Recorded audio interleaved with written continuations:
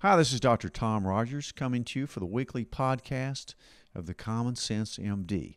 I've got a special guest who I've waited a long time for this, and I'm so happy to have you here today, Congresswoman Diana Harshbarger. Great to have you here today. Thank you. I know you're busy.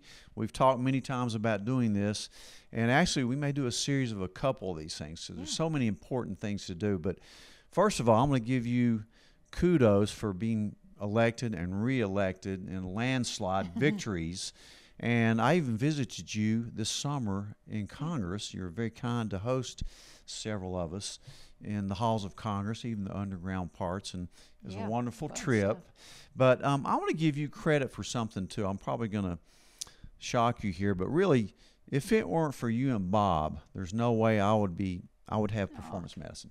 I mean, flat out, if it weren't for her and her husband Bob, I would be retired long ago. And I've been doing my own thing for 17 years. And it's really because of a few conversations I had with you guys about, well, being frustrated with medicine. And I decided to give up the, what I call corporate medicine model and just hang my own shingle, which I did. And at the time, your small pharmacy in one room. And it's just not, in the last 17 years, it's just really grown like crazy. But you really, the reason I started talking to you guys is because of you, who are an expert in bioidentical hormones for women. And that's one of our main things that we do. But you were the first one in this area that knew about bioidentical hormones at all. I know. They don't teach you that in school, Tom. They do not teach you. You have to learn it.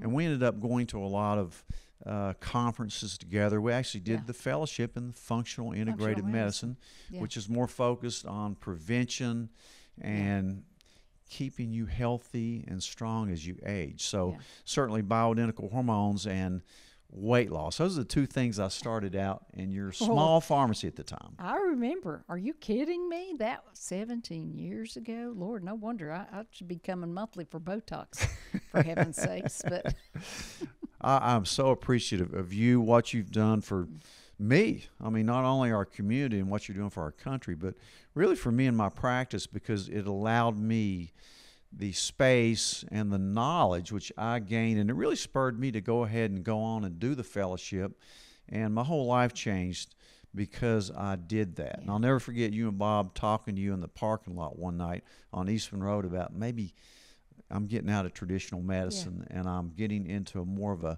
integrative pattern on, why do you have this disease? Not just being a prescription writer. As a pharmacist, you're a pharmacist, Bob's a pharmacist, and your son Bobby, who's now on the board in Nashville. Thank God. So it's a pharmacy family. And so of the things that happen in the American healthcare system that is really kind of bad. But I want to talk to you, and I want to fill you out on some of these things about what's happening with the medical system in our country. And then we're going to take another session and probably talk about compounding pharmacists. Because you and Bob were the first compounding pharmacist ever in this area, probably in Tennessee, maybe in the country. Well, we brought a lot of innovative things to this area, but I always told Bob, and Tom, you know it, and I want to say something about Dr. Rogers to the audience too. Tom is a great physician, and that's why he is an even better functional medicine doctor and an alternative specialist, because you have to have a heart for the patient, because when we take an oath as a physician or a pharmacist, it's what? To do no harm. And he knew, he was smart enough to know that with corporate medicine, you have to bring them in. You may see 60 or 70 a day, but you have a quota to meet. When you are your own boss, you are treating the patient. What's your shirt say? I work for patients. I work for patients, not insurance companies. It's the same thing I did as a pharmacist. It's the same thing I'm doing up in Congress right now. I'm working for the people I serve. And there's no difference, and it's this work ethic that we developed at the pharmacy and with you as the healthcare provider.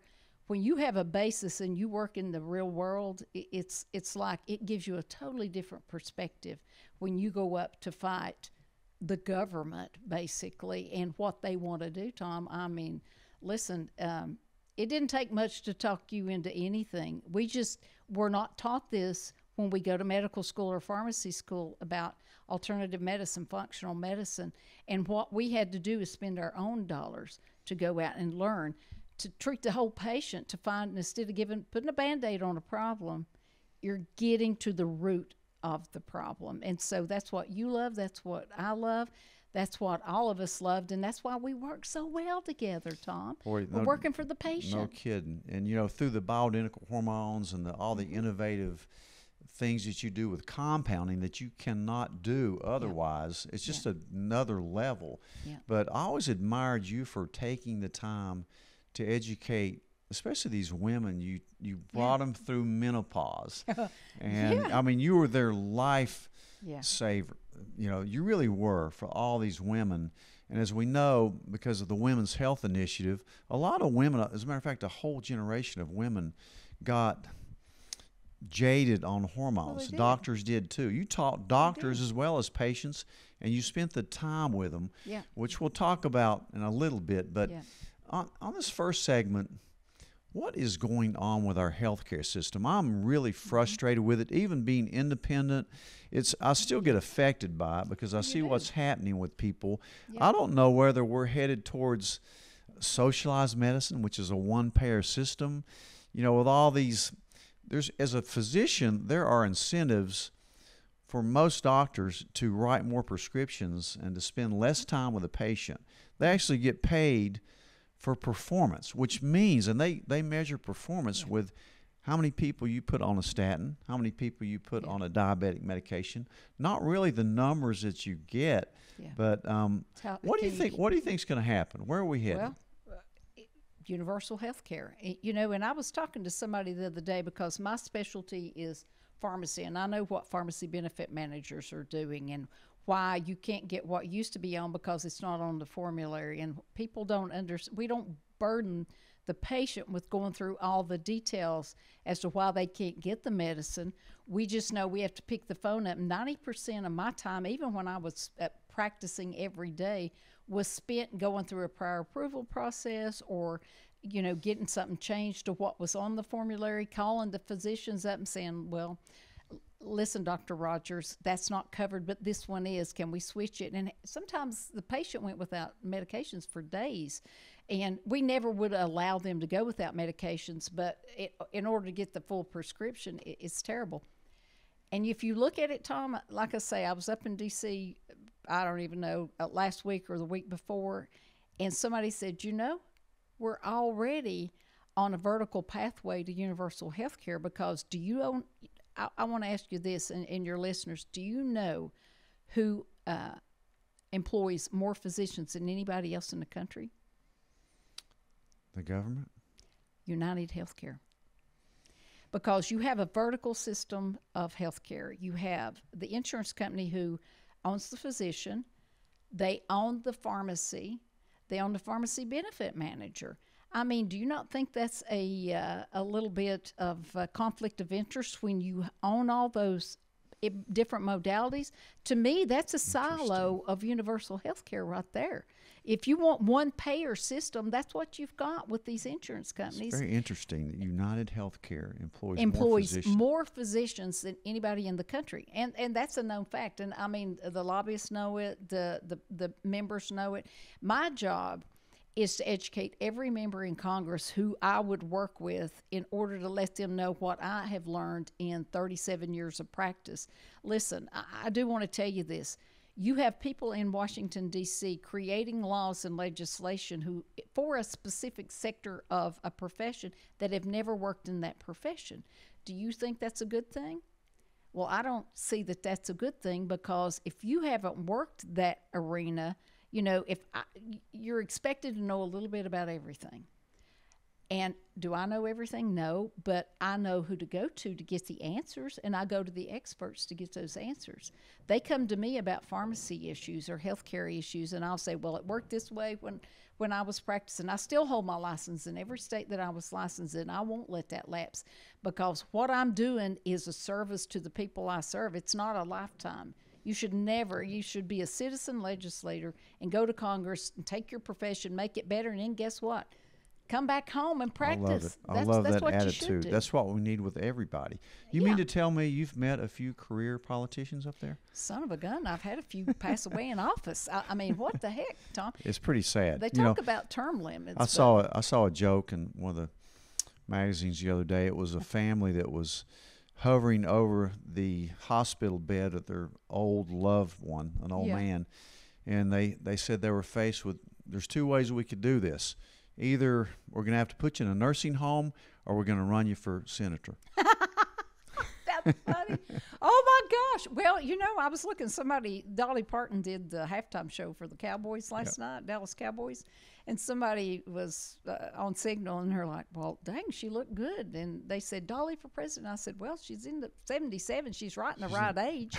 For God's sakes, you don't have too many criteria, but heavens. You were talking about the pharmacy benefit managers, which I have a personal vendetta against, because I read in the Wall Street Journal that, the new drug Ozempic, which we use for a lot of reasons, weight loss as well as diabetes. But in any event, the PBMs make 62% of the profit off every Ozempic pen sold, and they're owned by CVS. Yeah, so it's totally a monopoly. It should be illegal. Listen, can't you guys get something done about that? Well, have you watched any of my committee hearings or my knockdown dragouts? I'll just spurring you on here. Yeah. Oh, baby. It's like I tell them. They see me coming down the hall, some of the lobbyists do, and if they work for the PBM, they just turn around and walk the other way. I'm like, what's wrong? They're like, she doesn't like me. I said, I like you fine. It's just I do not like your company. I said, I have no vendetta against you.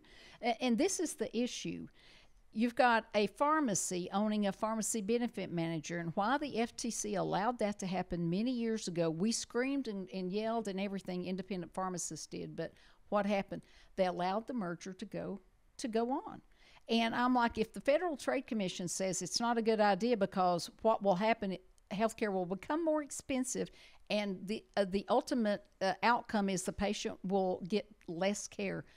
That was their warning years ago. And what has happened? The very thing they said would happen. The patient's getting less care and health care is more expensive. Duh. I mean, that's one time they may have been right. But honestly, it's a conflict of interest. Now they own the physicians.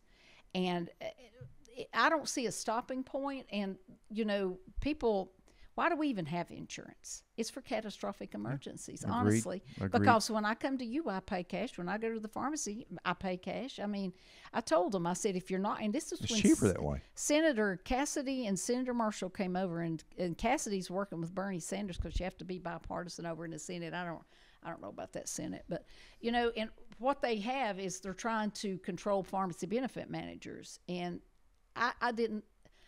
It was at the Doctors Caucus because I am a member of the Doctors Caucus. There's just 2 pharmacists in Congress. And we were sitting there, and I was listening to explain this new legislation they're getting ready to roll out about pharmacy benefit managers. And I'm like, the doctors were looking at me like, do you understand this? And I'm like, and when the senators couldn't explain it and I didn't understand it, there's a problem because this is my area of expertise. But that goes back to what I said. You're listening to too many voices, and it's people who haven't worked the profession, I told them, I said, with any legislation you create, don't make it a calculus problem. Make it simple addition where the American people can understand. Yeah, they've made it so convoluted, and it's so bought out. Follow the money. Follow the money. You have people always, there's such a huge health care spending that we do, and yet we're 33 on the mortality list among developed nations. A debt counter now that Thomas Massey from Kentucky made me, and you sync it up every morning to the U.S. Treasury, and it shows you what the debt is. It's $7,200. A month ago, it was over $7,000 a second. That's our debt. And listen, going back to your question about the formulary like Ozempic. Look, it's a pay-to-play. If these manufacturers, when Big Pharma's screaming that about the pharmacy benefit managers, there's an issue. So it's a pay-to-play. If you want your drug on a formulary, then you have to give rebates. And this is one of the questions that we are trying to find out. And I'll tell you how critical it is. Now the FTC is looking into pharmacy benefit managers. And initially they decided, well, they voted, you've got 4 commissioners and then you've got the head of the commission, the FTC. Well, they were still waiting on her to be confirmed. So 2 of the commissioners voted not to delve into it. 2 of them said yes. But it was the 2 Republicans. I'm like, okay, this is bipartisan. Why is it? He said it's not broad enough and they haven't given us enough time to look at it. I said, allow me and Buddy Carter out of Georgia to help you with the questions on the front end. Let's load you up with the correct questions to ask. Then you can start your investigation, is what it's called. It's an investigation. So I can assure you of this. They're in the middle of investigating pharmacy benefit managers, and they've never had the pushback since the conception of the FTC. They've never had as much pushback from any agency that they have investigated than they have the pharmacy benefit managers, because it is a shell game and nobody can track the money. And you wonder why your medications are expensive or why you can't get this but you can get that. That's why, because it was born out of big pharma's, the pharmacy benefit managers were created when big pharma said, oh, well, we need some help. We need to know what to put on formularies. Now, think about it this way. The babies have grown up, and now they're smacking their parents around. That's what the pharmacy benefit managers have all grown up now, and now they are telling the big pharma what to do and what they'll cover and what they want. That's why you either get Ozempic or you got to jump through hoops. We've got legislation about prior approvals because now the Doctors Caucus, and we should be the ones creating healthcare legislation. Agreed. Shouldn't be anybody else. It should be us saying, the physician reimbursement is horrific. These people can't continue to own a practice. That's why they're selling practices out to hospitals or to insurance companies. I read that in the Wall Street Journal today, how many physicians are having to sell their practices because Medicaid and Medicare reimbursement's so bad. Well, it's CMS. They need to be restructured top to bottom. And I told them, I raised my hand and I said, if it's got 3 or 4 letters, I'm available to restructure the FDA, CMS, NIH, CDC, you name it. We'll throw down. OSHA, that's another one, OSHA. You could be famous. You already are kind of famous, but you could really be famous if you took that one crusade on and you could straighten this whole mess out, because I'm afraid that we're really headed towards socialized medicine. Now, my father was a doctor, as you know. I heard him talking about socialized medicine back in the 60s, how he thought it would come someday and how he dreaded it because, government should not run healthcare, basically. Well, think about it this way. You've got insurance companies, Tom, that are practicing medicine without a license. They're telling you what you got to do for your patient, what you can't do. That's why you left 17 years ago, and it is no better. It is much worse now. It's a ton worse. And if you live in a rural area like we do, these people have to drive, and then if it's not covered or they can't get a prior approval for some kind of surgery. I mean, you know what I had to do the other day, and I'm still furious about this. There is, the Stark Law where you can't do the referrals.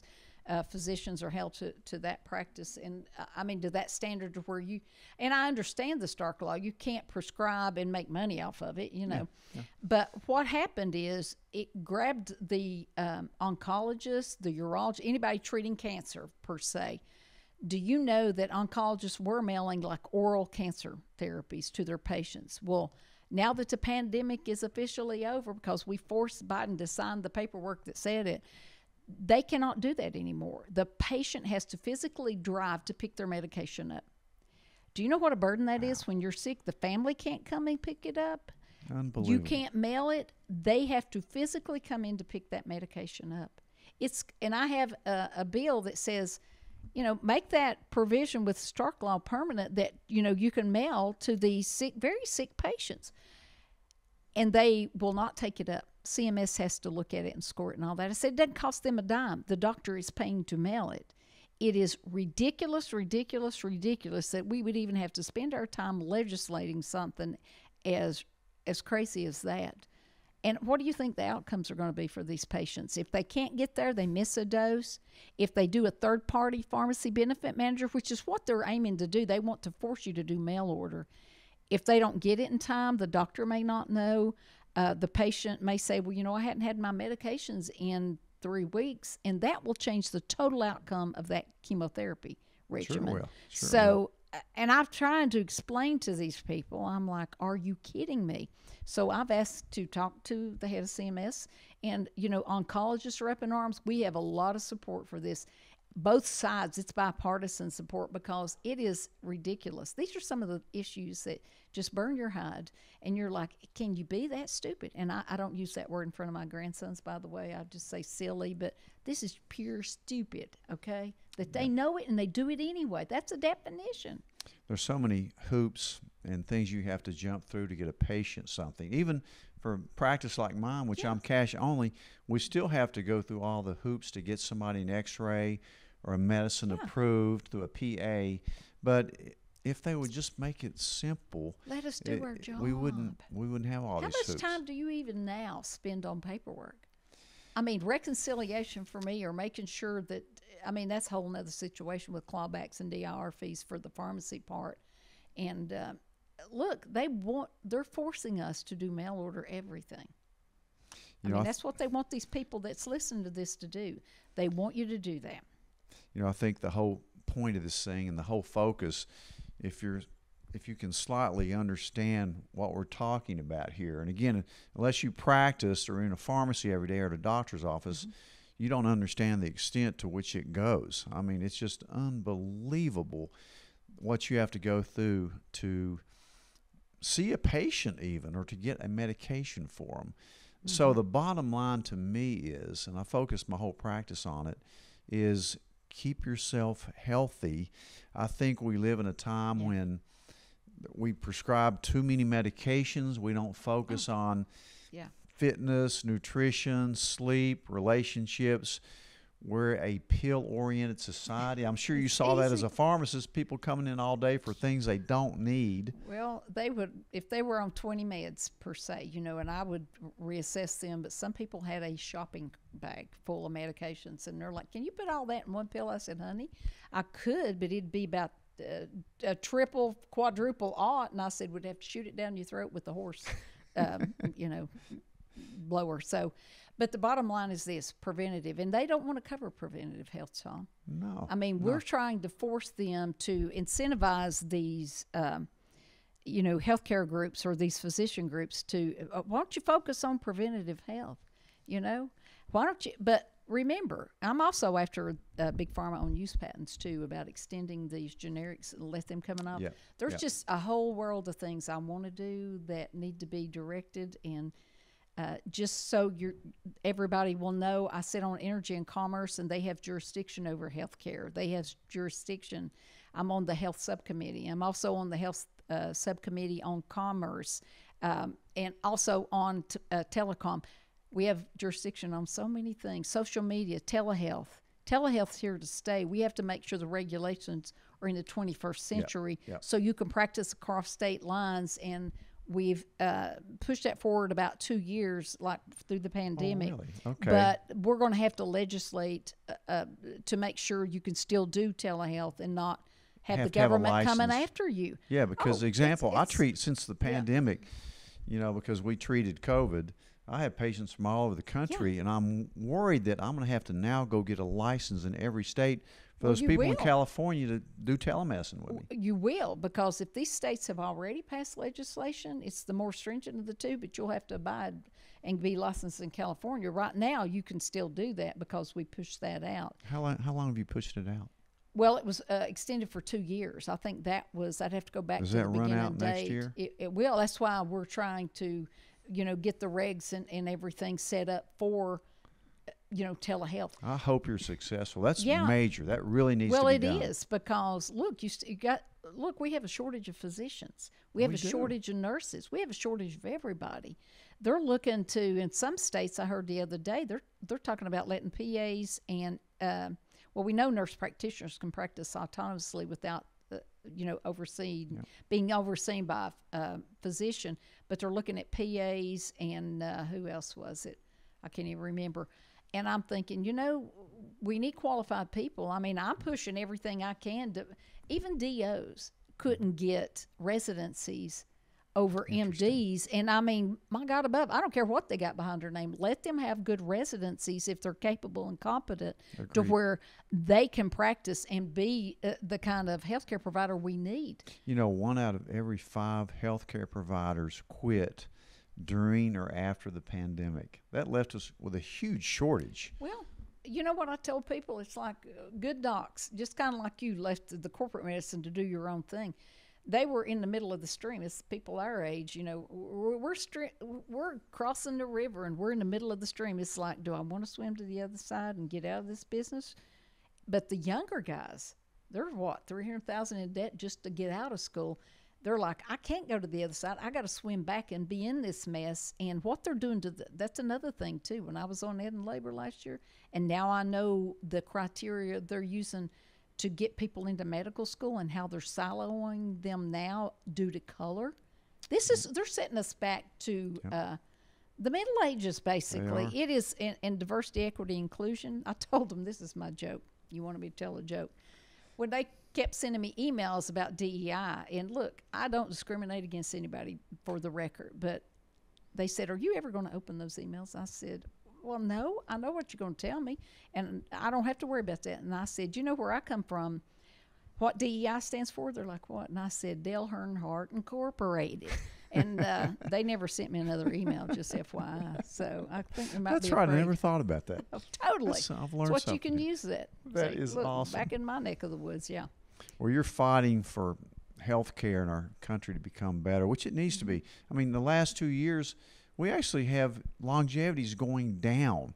Life expectancy is declining in our country for the first time ever the past few years. And yet we've got a medical system that can cure, I mean, they can operate in utero. We can do so many unbelievable things, and yet the average person can't get decent health care because they don't know how to take care of themselves. Well, you know, when they passed that Inflation Reduction Act, it had a little caveat to where the government could negotiate the price of your drugs. Does anybody think that it's a good idea to let the government negotiate the price on anything? We're $33.6 trillion in debt.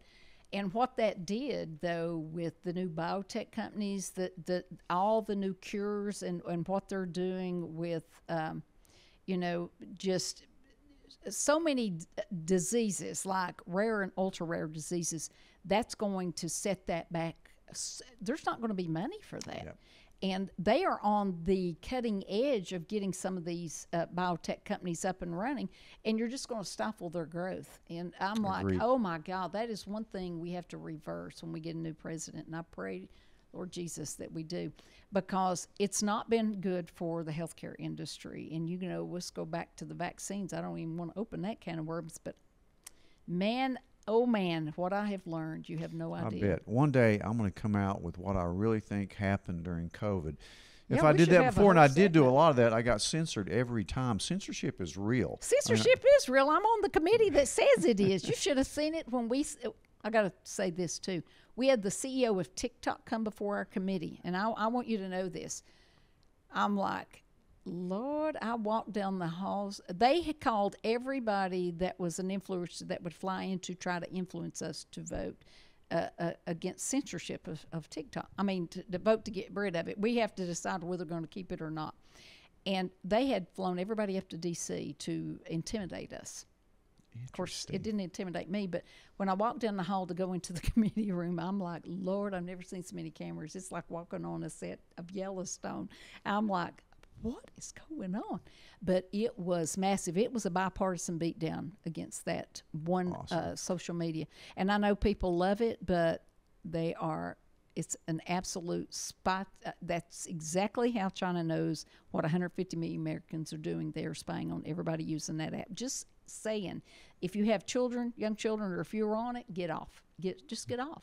Agreed. It's ruining our kids, I think. Oh, well, that's a whole other episode, Tom, about what social media is doing. But we do have the authority under my subcommittees, and we will be making a decision on that as well as the federal privacy. You mean you actually think it's the parents that should be telling their kids what to do? I got a whole scenario about what we need to do to fix this country. If people want to listen, it'll be a longer podcast than this one, son.